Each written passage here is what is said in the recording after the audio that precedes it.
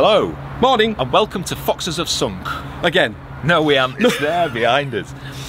When we left, well, before we did the why you should and shouldn't live on narrowboat filler videos, well, that's what they were. Come on, let's be honest. We left you at Barbridge Junction on the Shropshire Union Canal. Do you remember? Did we turn left? Did we go straight on? Or did we go up the Llangollen? Don't be daft. Does it look like my head buttons up the back? We're not going up there in silly season. It's like wacky races up there during the summer. Do you remember wacky races? I do. Who were your favourite? Mine were the Slag Brothers. Slag Brothers, cavemen. Mine were, oh yeah, Dick Dastardly and Muttley. Yeah, he laughs like Muttley sometimes, doesn't he? I can't do it now. Who were the other? Anthill Mob. Anthill Mob. Peter Purvis. That was Blue Peter. Oh, well, yeah, Peter Perfect. Penelope Pitstop. Yeah. Anyway, drop your favourite from wacky races if you remember them in the comments. See if we can bring back some memories. That's difficult for you lately, isn't it? Hey? So we didn't go down the Llangollen. We went down the Trent and Mersey and a few other ways, and we came here. And we are exactly 100 miles away, right at the beginning of the Coventry Canal. And we're in Coventry! You should have said rugby or something then, shouldn't you? We've been here a few days, just enjoying some city life again for a change. And it's really nice and peaceful here. You can see the old Wharf buildings behind us. They're not the original ones. They were built during the First World War. But there were buildings here before that. Although the old Weybridge house, where they used to collect the tolls, well, one of them is still there. And James Brindley is right over the other side. Studying his maps or whatever they are. He's been studying his blueprints for 250 years, and you'd think he'd have it right about now, wouldn't you, to be honest? They used to bring a load of coal in and out of this wharf, to and from places like Birmingham, which is about 20 miles that way, and also down to London, which is about 80 miles just behind you. I'm not going to show you that because there's a big brick wall there. But when the pits closed down and the railways took over, it all got a bit derelict, and it was looking a bit sad for a few years. This is what it looked like back in the 1980s. It's not very nice, is it? But a lot of regeneration went on in the 90s. Those buildings over there sprung up, and they're now offices and shops and a cafe. It's quite nice. Yeah, it is. And it has been lovely, hasn't it? It's been nice. But we're off today. Lots to do today. Yeah, there is. We've got the 5.5 mile trip from Coventry Basin up to Hawkesbury Junction. It's also called Sutton Stop if you're an old timer, more traditional boater. Yeah, not called Hawkesbury Junction, it's called Sutton Stop. Amos. Amos. Amos and Mr. Wilkes. Oh my, don't set them off. You need to grow a moustache. I do not. So we've got a lot to do, so we better get off. We had.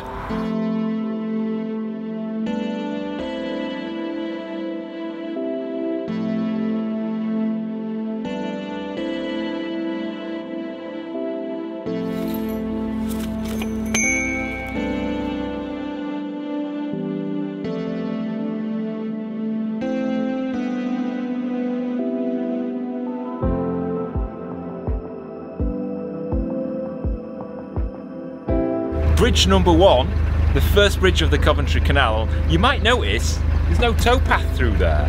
It's a bit weird.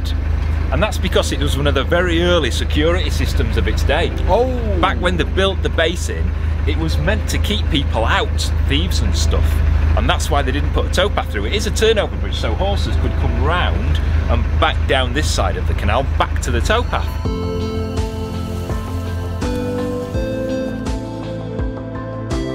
There's so much to see as you come out of Coventry towards Sutton Stop, just in this 5 miles. And no sooner do you come out of the basin that we've got history all around us. My favourite named wharf ever is just around this corner, but we'll come on to that in a sec. On our port side is where the very famous Damiler car factory used to be. Back in 1897, the very first British production car was made right here. I think my granddad still drives it.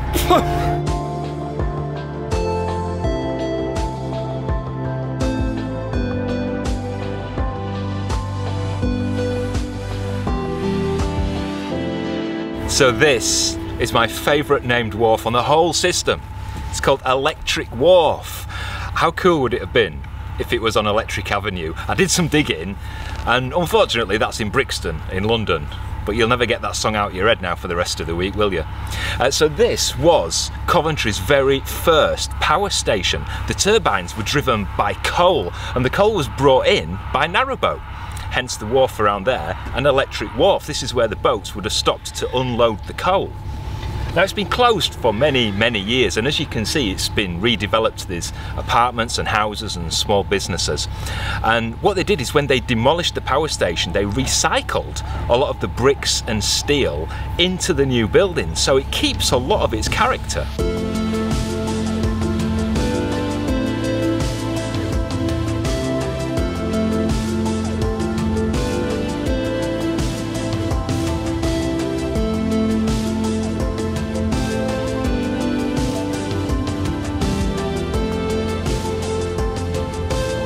Have you ever had a Coventry Climax? What? No. No? Have you ever had a Coventry Climax? I don't even know what it is. No? It's a factory. It used to be on our port side, and they used to make forklift trucks, and they used to make the pumps for the green goddesses. Remember the fire engines? Oh yes. They also made really good racing car engines. They won championships for Formula 1 for Cooper and Lotus. Really? Yeah, I want a Coventry Climax now.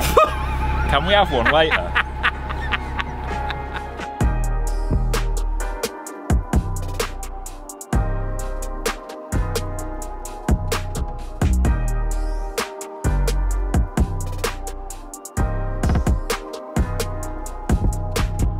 Have you ever heard of the term cottage industry? I have. You heard of that, cottage industry. It comes from cottage factory, which is where that place was. Under Bridge 2, on the port side, is Cash's 100 houses, even though there's only 48 of them. Weird. They've been done up, they actually look quite nice. And if you look carefully, the bottom 2 floors were houses, and the top floor, there were loads of looms, and they were all driven by a single steam engine. So the workers would get up on a morning, they'd have the grape nuts, walk upstairs, do the looming, weave all the silk all day, and then about 6 or 7 o'clock on an evening, or when Mr. Grimes blew his whistle, Mr. Grimes, they'd come back downstairs, have the tea, bit of stew, bit of peck, corned beef hash, yeah, ooh, and that was it. And because they were living under the shop, it was termed a cottage factory, and that's where cottage industry, working from home, comes from.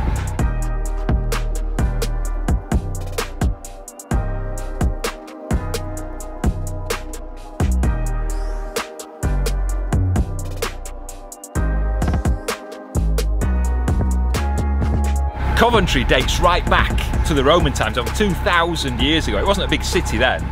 They didn't have the football club. Didn't they? No, or the canal. But when you look around, not just the city centre, but around the outskirts, you notice that most of the buildings are less than 80 years old. You would, wouldn't you? You'd think that building's less than 80 years old. And that's because a lot of it was destroyed during the Second World War. The Germans, ordered by Hitler, launched an air raid called Operation Moonlight Sonata. It sounds all nice, doesn't it? It's not though. It really wasn't. 4,000 houses were destroyed. 3/4 of the city's industry was wiped out, and hundreds of people died. They reckon that Hitler ordered it in revenge for the RAF bomb in Munich a few days before, and the reason he chose Coventry was a lot of munitions were being made here for the troops. It is good though to see that good old British grit. They got back to work and they built the buildings, and they're still finding the bombs. Yes. Every now and then they find an unexploded bomb and have to safely detonate. How can you safely detonate a bomb? Kablam it.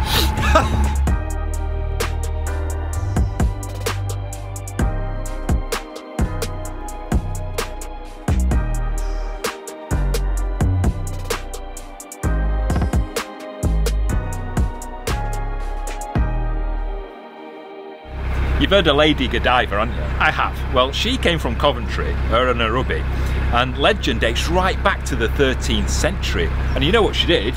She rode naked through the streets of Coventry. You've seen that, haven't you? But do you know why she did it? Oh, I'm all rubbish at this. Well, Lady Godiva was married to somebody called Leo Frick. Let's call him Fricky. Yeah, just for example. And he was the Earl of Mercia. This is true. You can look in the book if you don't believe me. And he was the Earl of Mercia, although he was from Plank Lane in Leeds. Mercia Marina? Near there, yeah. And apparently the reason she rode through the streets naked was because she was really unhappy with how much her Fricky was charging the people of Coventry in taxes. He was basically screwing them in taxes. And so she said she kept nagging him and nagging him, you know, like I nag you. Oh, saying, every day. Fricky, you've got to lower the taxes. These poor people can't afford the taxes. What's it gonna take? So Fricky turned around and said, well, I'll tell you what, love. You ride through the streets of Coventry naked on the back of our horse and I'll lower the taxes. And so that's what she did. That's why she did it. She did it in sympathy of the people of Coventry to get the taxes lowered. But she didn't want anybody to see her naked, although she was quite fit when you look at the statue. She ordered everybody in the city to stay indoors, close the curtains and not come out and not look at her. Not even peeping through your nets. You're not allowed. Through your nets. But one did. A tailor called Tom. He opened his door a little bit and had a look, and he was struck blind. Really? Or one of her henchmen punched him in the face a few times. Probably. One of the two. And that's where the term Peeping Tom comes from. Woo.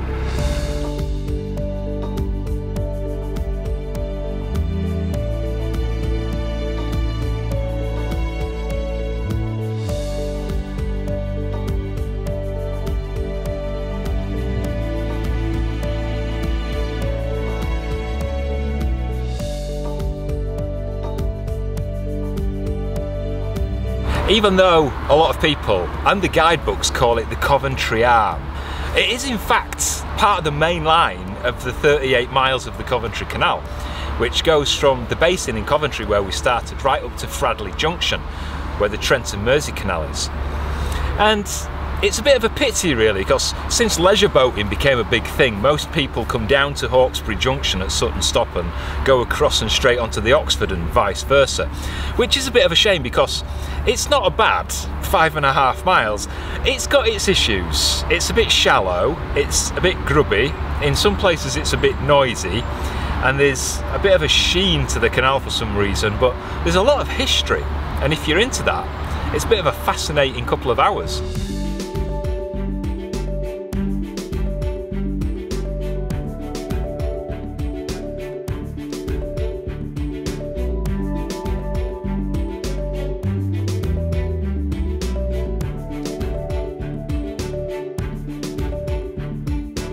This 5.5 mile stretch is also an award-winning heritage trail.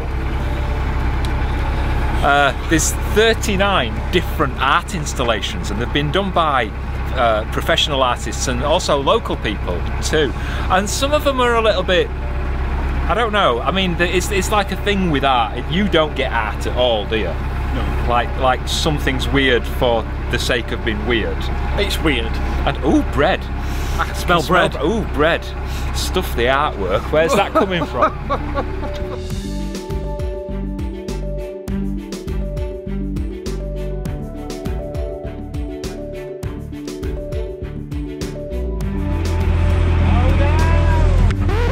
Oh my God.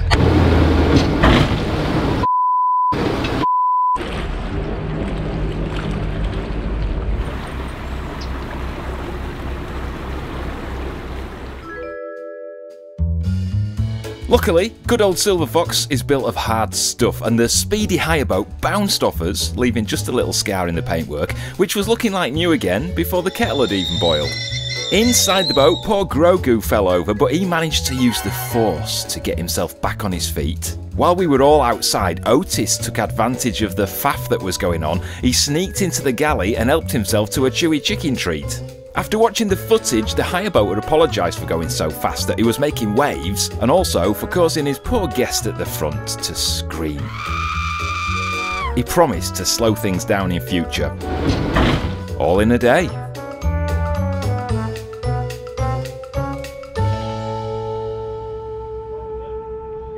Between bridges 9 and 9A, the canal widens a little bit. Do you know why? It's all to do with sods. Back in 1768, right here where it widens a little bit is where the first sod of grass was cut to create the Coventry Canal. It all started right here. Can't you just feel the history in the air around you? It's not history, but I can feel something. That you are, Otis. Why did they call it a sod? I don't know.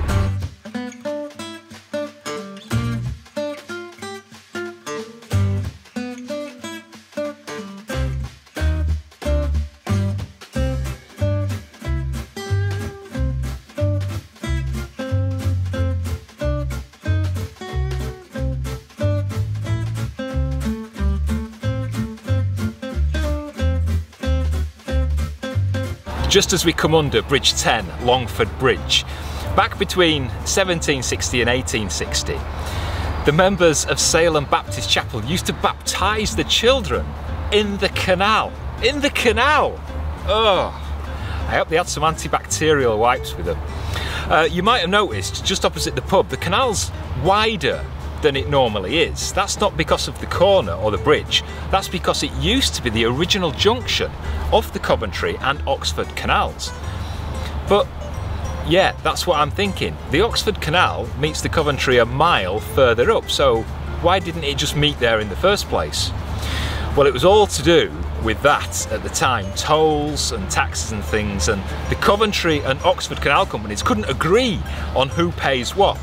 So they built parallel canals for a mile. So the poor boaters had to come a mile down just to get on the other to go a mile back. It was a right faff. Luckily, in 1803, they saw sense and built the junction which we all know now at Sutton Stop, Hawkesbury Junction.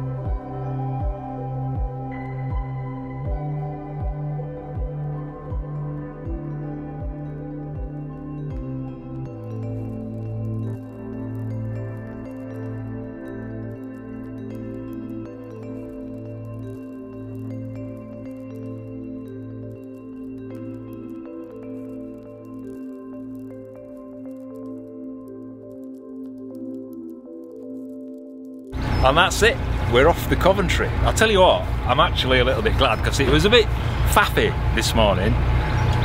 Boats ramming us and other things that were off camera. So that is Sutton Stop. Before that is Hawkesbury Junction, the new junction. I say new, 1803, but it's new in terms of the junction. Why is it called Sutton Stop? Well, that stop lock is a clue, because that's where you would have paid your tolls. Yes. So you had to stop, and it's called Sutton because there was a family called Sutton and they had a lot of lock keepers in the family. It's weird, it's like the Beverley sisters, isn't it? Or the Nolans. The Nolans! They were like the Nolans of lock keeping of the day. Did they sing? I don't know if they sang actually, that might be good to find out. But we're off there and we're now on the North Oxford Canal, heading towards Rugby and Braunston. We're going to Braunston. We're not going to Braunston. We're going to Braunston. Oh my God, we're going to Braunston again? I don't know where you're going to see us next because we're going to try and find somewhere nice and quiet and moor up for a few days and have a bit of a chill. So till next week, I hope you've enjoyed this vlog, and if you're not already, please subscribe to the channel and you'll see all sorts of this sort of stuff every week at 4 o'clock on a Friday. Click the thumbs up button if you enjoyed it and click the thumbs down if you didn't. We don't really mind which one you do. And if you hit the notifications bell, YouTube will let you know every time we release a new video, which we just told you when that is. I thought you were going to do it there. Ah, right, you've already told them, so I didn't think. Take care, eat loads of chocolate, see you next week. Ta-da! A notice was there, I don't know if it's fallen in or not. Yeah, I didn't hear a splash. He's got fed up with this rubbish. We're doing it again because he missed things. I don't know who you're thinking of. Is that an old friend? No. Are we allowed to say that? No. We've got to start that again. And I can't remember where. So we'll do that again. And they used to make, I've forgotten. I'd like to create the story of Lady Godiva. But well, you're always naked. On a donkey. I could do it on the back of it. People say I'm a donkey sometimes. Only sometimes. Are we dreaming this? Is this like a dream vlog? Are we going to wake up in a minute? I think so. Back on the Trent and Mersey somewhere.